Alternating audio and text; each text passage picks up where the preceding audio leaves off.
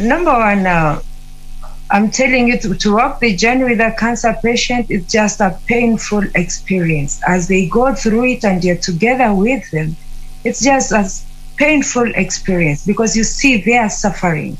Taking care of those in our community who do not have people to walk the journey with them. So it is so traumatizing. For instance, getting a patient deep down the village with an open wound, and just this person waits to die.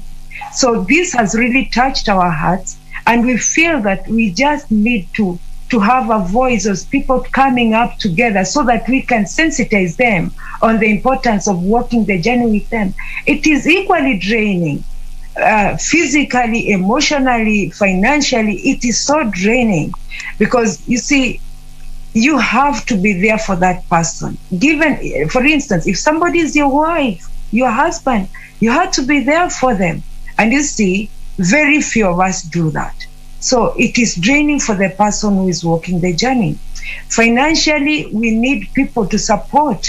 Sometimes we lack that support. As cancer patients, they lack the support. And that's why we are coming together as Solace Cancer Foundation so that we can mobilize people to know that cancer is a national disaster and cancer needs you and me to even pay NHIF, to assist somebody with NHIF, to give somebody food when they are down, to give them even a fruit when they are down. So it is just a very heavy burden to the few who are walking the journey with the cancer patients. And yet I know in our country, we can really do it.